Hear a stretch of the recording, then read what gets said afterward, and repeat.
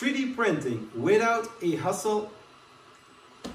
Today I'm reviewing the Ender 3 Pro, coming up on Zachary 3D prints.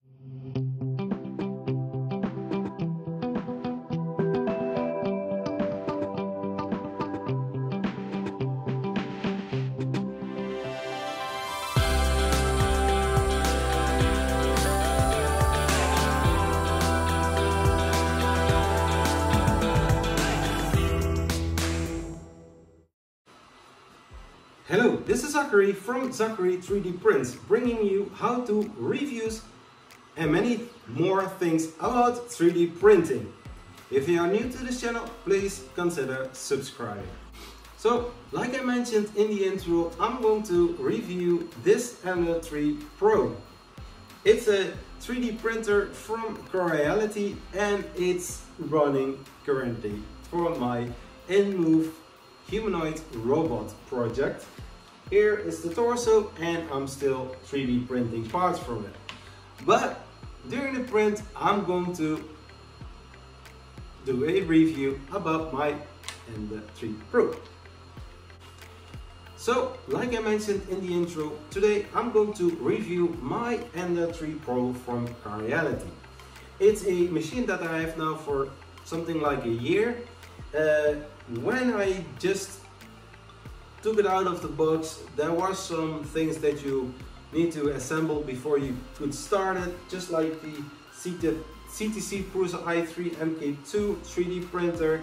There are some parts that are pre-installed. You only need to put on that frame.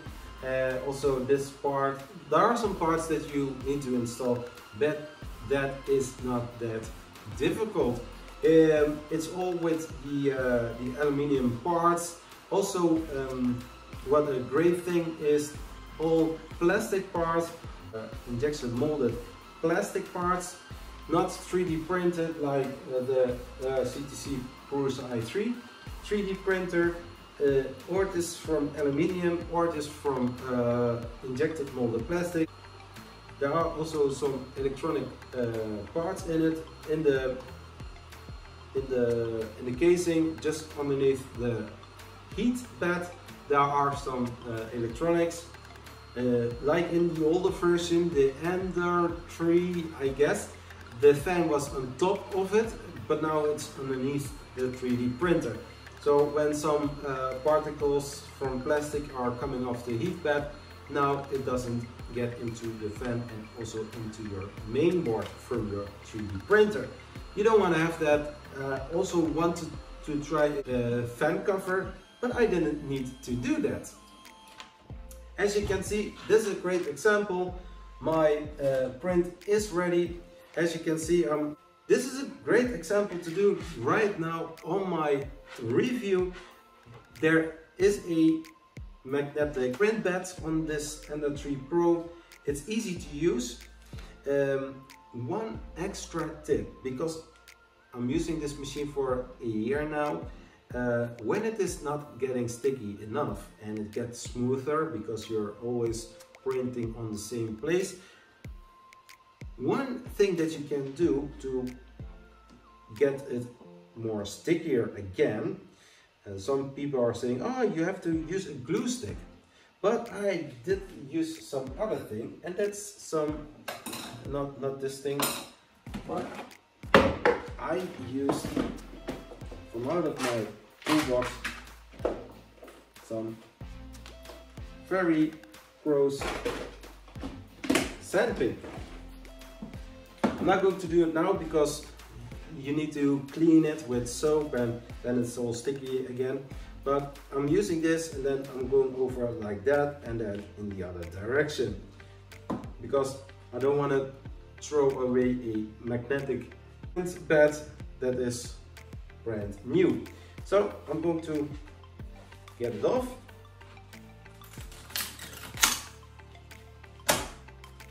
Just like that. It's not that difficult. Use the scalpel.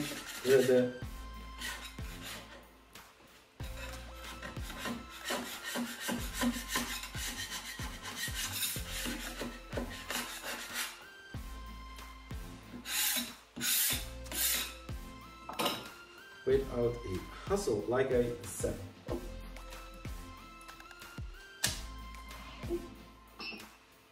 Because I'm printing 3D parts for the in move, I'm going to continue that. So like I mentioned, it's easy to use and it's a great 3D printer. I did have some other opinions a few weeks ago because the stock hot end that was on my 3D printer was having some issues. I also did a hot end fix a few weeks ago. I will put the link in the upper right corner. It's an easy to do fix, but when you are having problems again, then you might do the micro Swiss all metal hot ends exchange. I'll also put a link in the video. And I also installed a bullseye fan duct from Thingiverse. I will put a link in the description that you can also 3D print this part yourself. It's an easy one to use.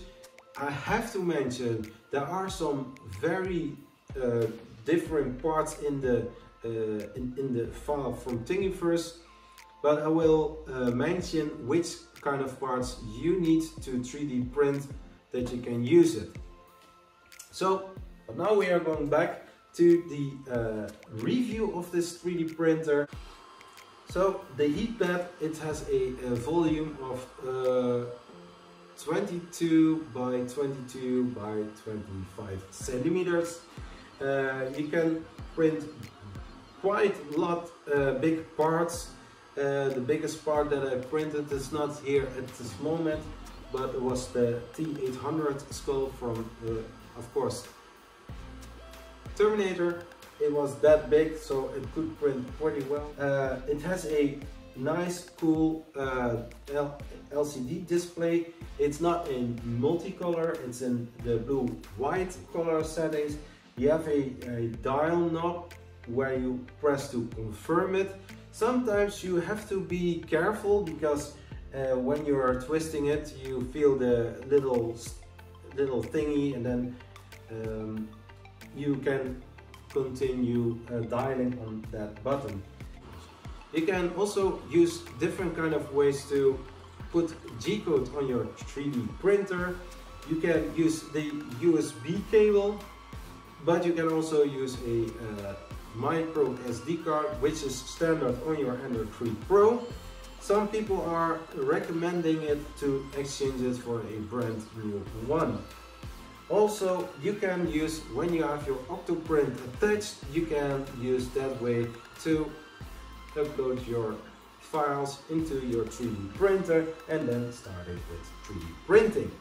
Also the X carriage, it's running smoothly. It's on an aluminium beam 2020, I guess. It's sturdy, it's nice. You have this the wheels that run through the V-slots on the sides. It's very steady. You have on the Ender 3 Pro and also on the other Ender, you have this lead screw. It's not a normal lead screw, it is just a lead screw that is for 3D printing. I had some other ones on the CTC Prusa 3D printer. It's just a metal rod that you can also use some normal nuts on. This, however, this is running much smoother. Also, when you are disabling the steppers and you need to work on your hot end or your X carriage, you just take it and you can just lift it higher and lower it without any problems.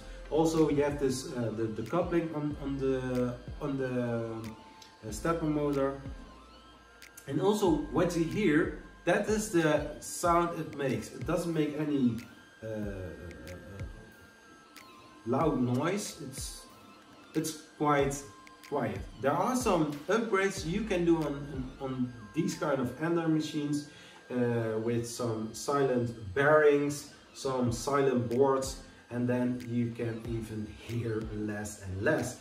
Maybe on this channel I'm going to also do those kind of upgrades, because I like the Ender 3 Pro quite a lot. I always was a great fan of the Prusa 3D printers. Like you can see, I'm not owning a Prusa 3D printer yet at this moment, but if you are having enough money to buy a 3D printer to start with, I really can recommend the Ender 3 Pro. If you are having some money over, then buy also the Micro Swiss all metal hot end. Then you have less problems in the future. Also, what I do see a lot of things happen in the 3D printing community that are using the Ender 3 Pro or the Ender 3, they switching the magnetic bed for a glass bed or a other like spring sheet steel or even other possibilities to print your 3D prints on. Like you can see, I don't need to use any glue stick, I don't need to use any hairspray. I just take it off, make it clean, put it back on, and I start with 3D printing again. That is how easy it comes. Also, one other thing that I see also a lot of times, the Bowden tube, the PTFE tube. It's this one I'm still using. It's still the stock one. I also like to upgrade it to the more advanced one, the Capricorn Bowden tube. It's better, it's sturdier, it's a better PTFE tube for 3D printing. This one runs pretty fine.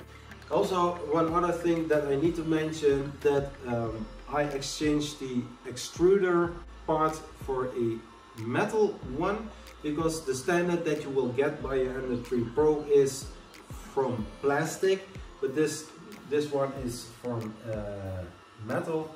I did have some spare, so I could use it, and it runs very good. I also have, like I show you now in a little short video, Yoda is turning around. Then you can also see that the extruder is working, and it's also a nice design feature.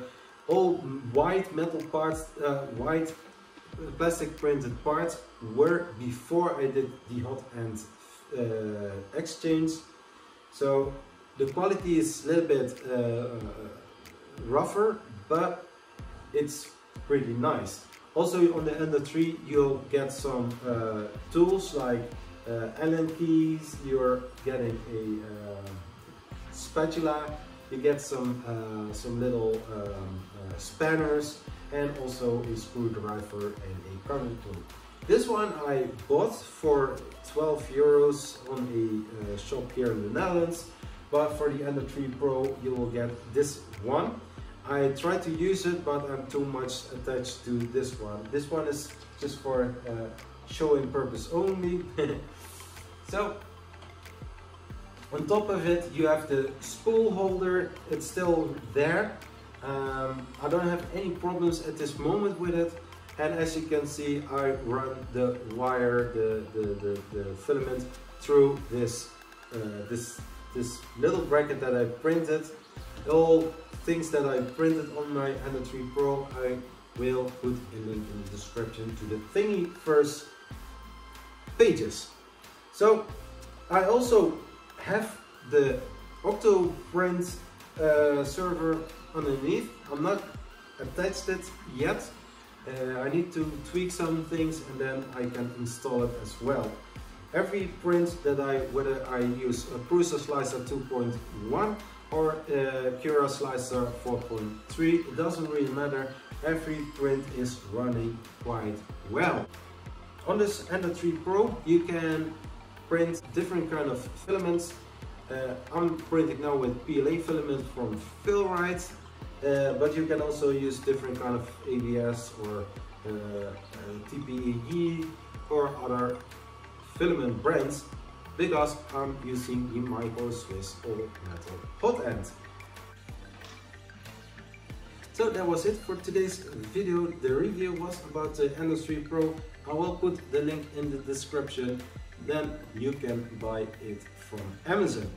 That being said, thanks for watching. Please like this video, and when you're new to this channel, please consider subscribing. Thanks for watching, and I will see you next. Happy 3D printing, Zachary 3D Print. Bye bye.